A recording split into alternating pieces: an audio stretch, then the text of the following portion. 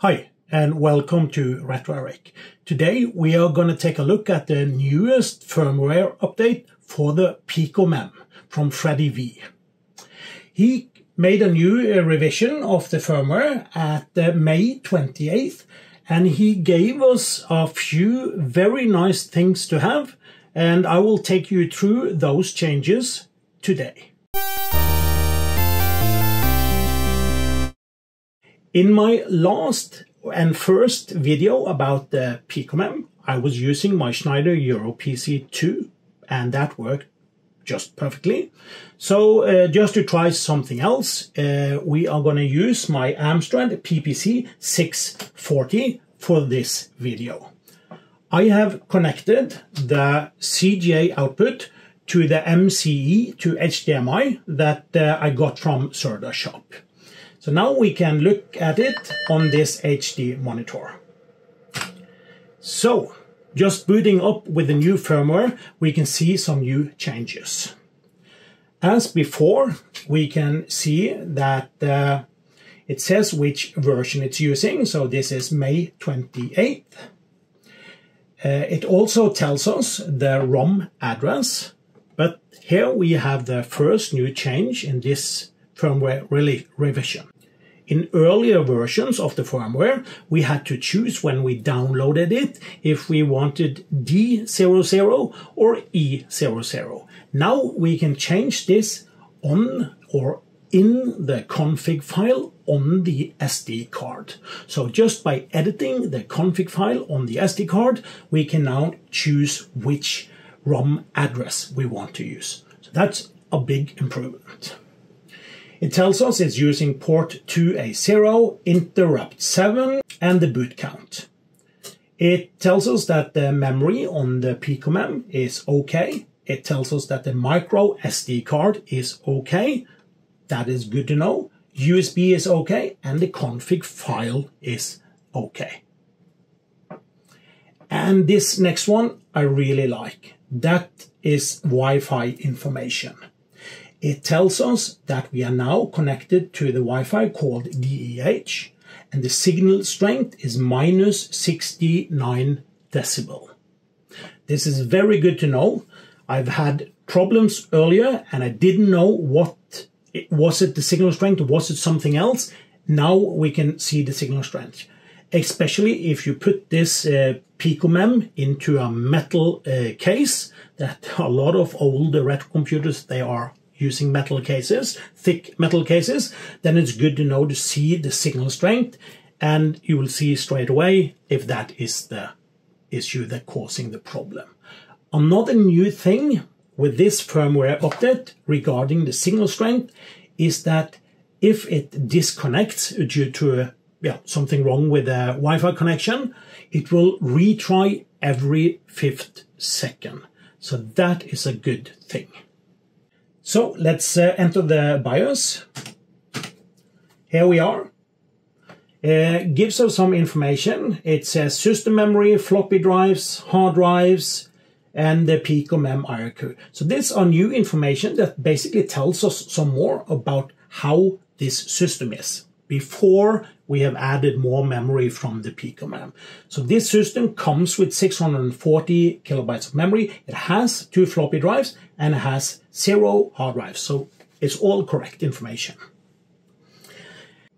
If we go back to the firmware revision history and take a look at the changes, we will see that the first changes is Wi-Fi connection status detection and display by pressing left shift plus control plus F1. And that should give us more information on the Wi-Fi TXT file if something is wrong with that. Something wrong with the SID, password, signal strength. So this function key works from DOS. So let's press shift control F1. And voila, we get the same information as we did when we booted the computer. As far as I know, we can press Shift Control F1 anytime we like to check the status. So, while talking about shortcuts from DOS, Another very neat shortcut. It's not a new one, but I'll show it now. It's to change floppies. You might remember we could do that from the BIOS menu, but we can also do it directly from DOS on the fly by pressing Ctrl-Shift-F2. And here we are, and I can choose a floppy drive, and it is working. That is a great feature.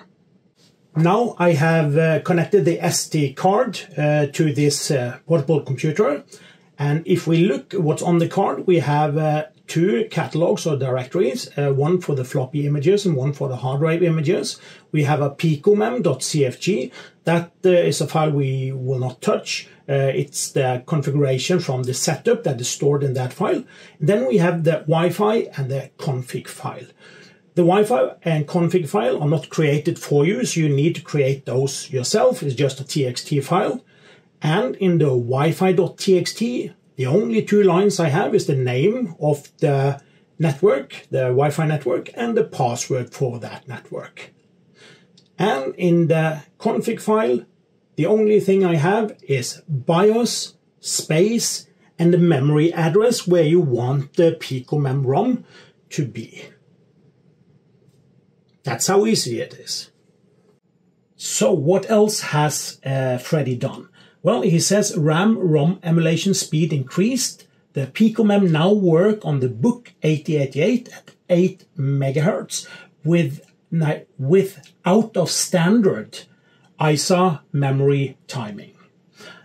I'm not supposed to pretend that I know exactly what that is, but it says something about the bus being out of standard. 250 vs 500 nanoseconds on the memory timings.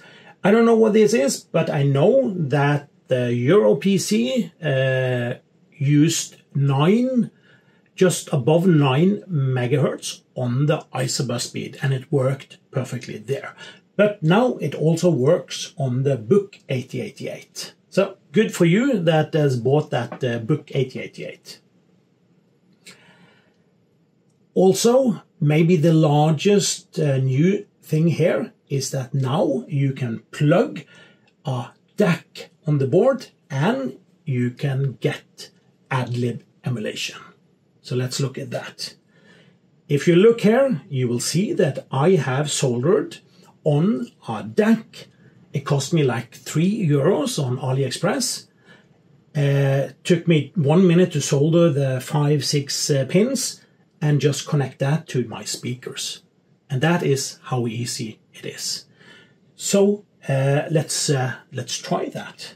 So we are of course testing it with the Planet X tree, CJ, and tree for Adlib.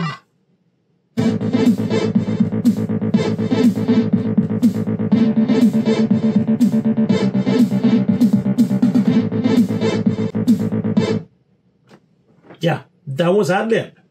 It's that easy. Connect the DAC and you're good to go. So we are back in the setup. In the memory configuration, we see there's a lot of S's there. That means that the 640 kilobytes area is filled up with the memory from the computer itself. We also see some X's here, and we'll come back to that. First of all, it says EMS port off. Basically, that means that we will not be using EMS memory. And since it's off, we don't need to give it an address. Next thing we can do is turn PMRAM on. There is only, I think, 128 kilobytes of PMRAM available on the PicoMEM. We will turn that on. We will leave the PSRAM extension off. The PSRAM extension is the extra memory chip on the PicoMEM card, but not on the Pico itself. So that memory is a bit slower, but we don't need it on an 8088 machine like this. So we'll leave that off. Here it says that the video segment is ignored. We don't need to ignore it on this machine. If this was using a VGA card or something more modern, we would ignore the video segment. But when using a CJ, monochrome adapter or Hercules, we can safely use this video area here. So we'll turn the ignore video segment to off, and we will choose to maximize conventional memory on. So what happens here is that now we will use this memory area here, about 128 kilobytes, I think, to extend the conventional memory. Okay, let's try that. Well, let's press escape.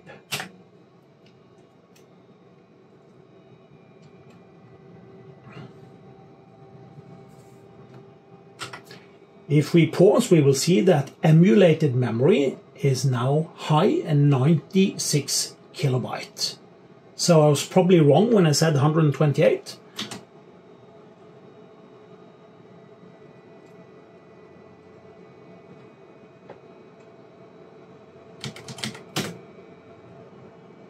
And now we have 736 kilobytes of conventional memory. That's not bad at all. And with my config file and AutoExec.bat, I actually have 650K free as the largest executable file. Not bad at all. Okay, let's go back into the BIOS. One more thing before we leave the memory section. Regarding EMS, there is now a new version of the DOS driver for EMS that gives us 4 megabytes of EMS RAM instead of the older version that only gave us 2 megabytes of EMS memory. So the disk menu, nothing actually new here, so it has been covered in my first video, so let's just move on to the audio menu, which is new. And here we have 2 choices. By default, they are both set to off, but of course we want to enable audio and we want to enable Adlib. So by looking at how he has put the choices on the screen, I think that maybe in the future we will have more options down here. For instance, maybe a CMS, maybe Sound Blaster, maybe Gus, who knows. And moving to the last menu, here are some changes. One of the changes here are Wi-Fi status. We can now see we are connected to the Wi-Fi and the signal strength is minus 67 decibel, which is okay. We can, as before, choose the network port and IRQ. We now have a new option here, USB host. Basically, it enables the USB. As we can see here, I have connected this micro USB to USB-B, I think it's called, the ordinary USB connector. And this you can now use to connect a mouse or a joystick. You can even connect a USB hub here and connect several joysticks or mouse. I don't think there are keyboard support yet, but maybe that will come. Anyway, it's on here. I've turned the joystick off, and it is as easy as you think. You just connect the joystick here and it should work. SD speed and RAM speed, I'm not sure. They are not, no, it says it's not implemented yet, so we'll just leave that.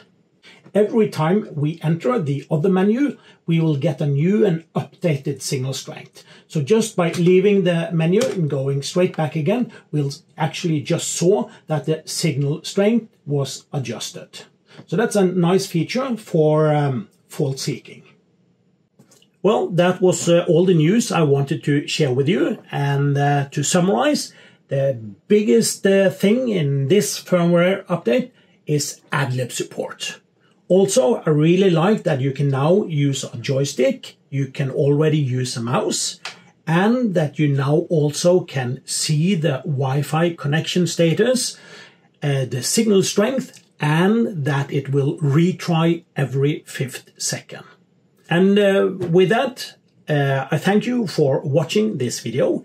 If you like this video, you will probably also like my other videos, so don't forget to subscribe and press that notification bell, and I'll see you next time.